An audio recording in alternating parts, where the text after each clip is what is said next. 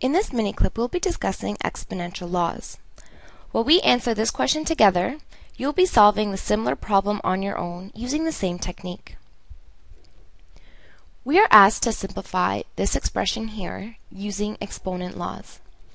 I have listed the 4 different exponent laws that we will be using throughout our solution. To begin, we're going to consider our rules of bedmass, and we're going to simplify anything that is found in brackets. Looking at our numerator, we have x to the exponent 5, which is all raised to the exponent -1. Looking at the second exponent law here, we find that this is very similar to what we have in our question. In order to simplify a to the exponent x, which is all raised to the exponent y, you simply multiply the 2 exponents together. This is exactly what we're going to do with this section of our numerator here.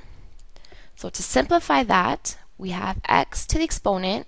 We're going to multiply 5 by -1 to get -5. Then I'm going to write out whatever we have left in our numerator. We have y to the exponent -3 and x to the exponent 2. Looking at our denominator, we have x times y, which is all raised to the exponent 3. If we look at our third exponent law here, we have ab, which is all raised to the exponent x.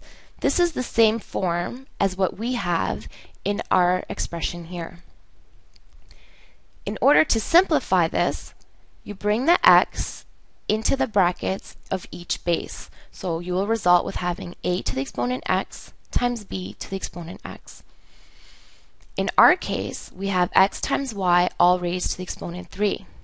In order to simplify this expression, we're going to bring this 3 into the base here. So we will have x cubed. So we'll bring it into the first base, and we're going to multiply it by y. And again, we're going to bring this exponent into the brackets, y cubed. I'm going to rewrite what we have left in our denominator. X to the exponent 4, y to the exponent 5, times y to the exponent 6. I want you to now try doing this step with the question you are given.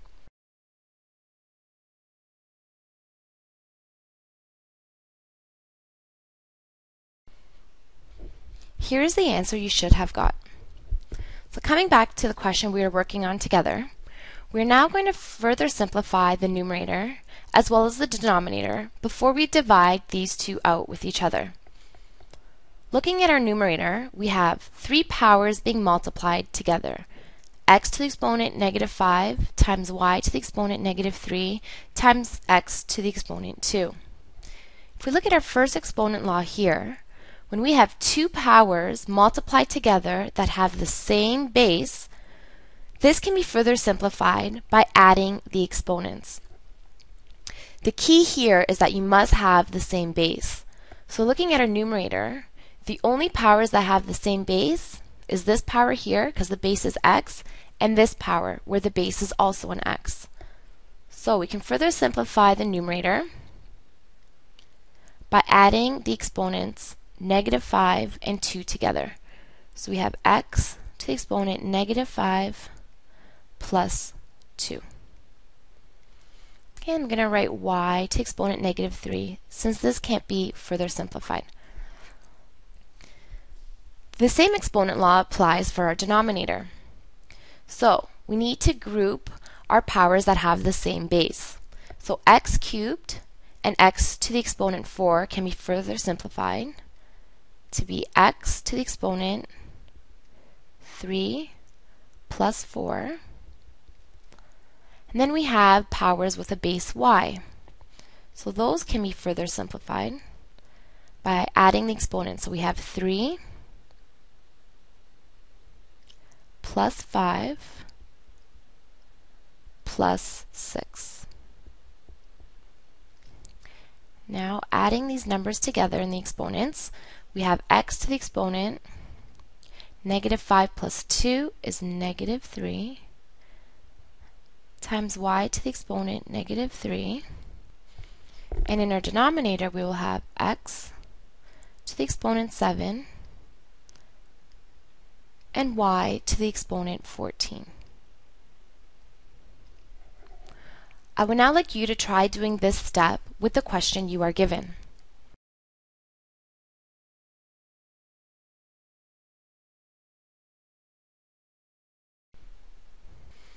Your question should simplify to this.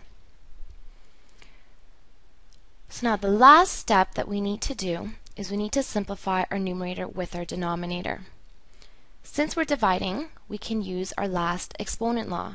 When we are dividing powers of the same base, you can simplify these powers by simply subtracting the exponents from each other.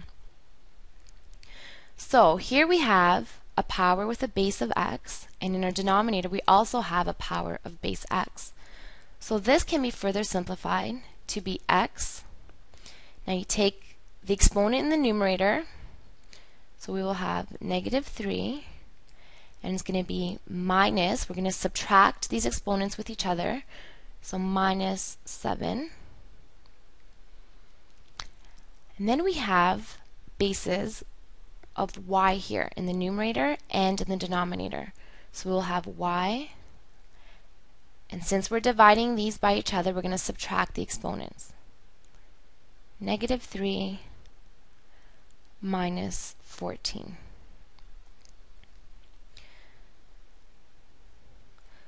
So now just simplifying the exponents, we have negative 3 minus 7. This will give us x to the exponent negative 10. Here we have negative 3 minus 14. This will give us y to the exponent negative 17. Now usually we want our exponents to be positive. So in order to do that, you bring the whole power to the denominator, and this will cause the exponent to turn positive. So since these are both negative, we want to bring them to the denominator, and then they will change to be positive exponents. So we will have 1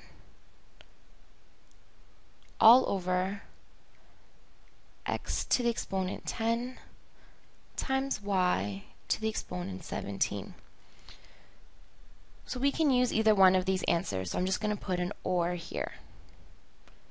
So our final answer can be with negative exponents, or it can be with positive exponents.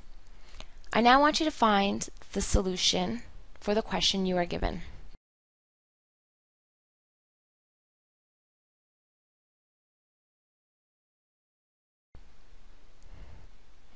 Here's the final answer you should have got.